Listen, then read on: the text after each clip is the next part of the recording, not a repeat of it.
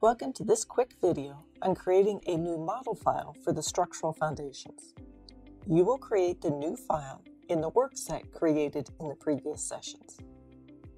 So I have started OpenBuildings Designer.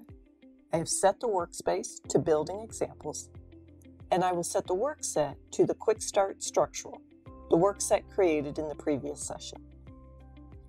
Now select the new file icon. Ensure that the seed file setting is set to designseed.dgn. This is the default seed file for model files. Note that it is standard practice to customize the delivered seed files in order to set up your own company standard seed files.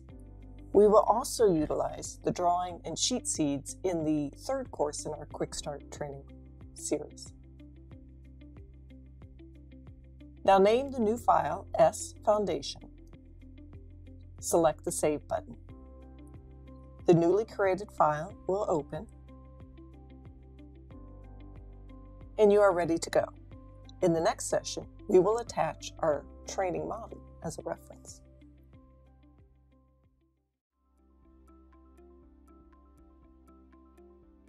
If you found this video helpful, please give it a like. If you want to see more such series, consider subscribing to our channel. Thank you, and see you next time.